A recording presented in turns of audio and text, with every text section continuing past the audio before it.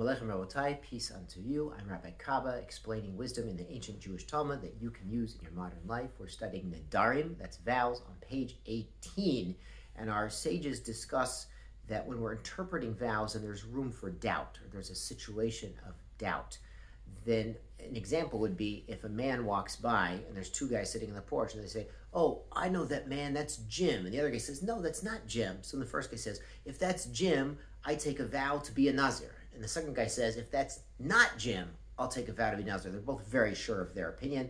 And then they go to try to find that guy and they can't catch up to him, so they don't know if he's Jim or not. So there's a doubt. So our sages rule that if it's a monetary matter, like they vowed to give charity, then that's binding out of doubt. But if it's a vow that affects their physical well-being, such as being a Nazir, who, as we mentioned yesterday, was not allowed to drink wine or take a haircut, then we do not make him become a Nazir out of doubt. And it's a reminder that we typically, the normal human situation is we value our own personal being more than our property. We take more care with our health than with the washing our car, for instance. This is typical. Now, we do see people who reverse priorities and they're very meticulous with their possessions and maybe a little more careless with their own personal demeanor.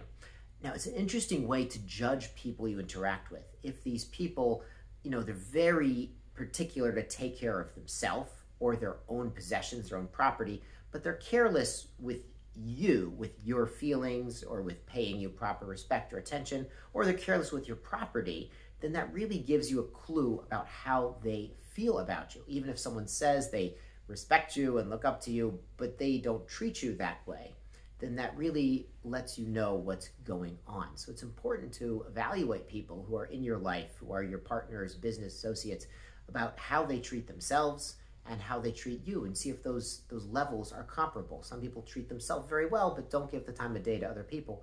And other people, they might treat themselves not so well, but they hold other people in high respect. And that's an interesting thing to observe. And some people are very fair, and they will treat others the way they also want to be treated. Be well, be blessed.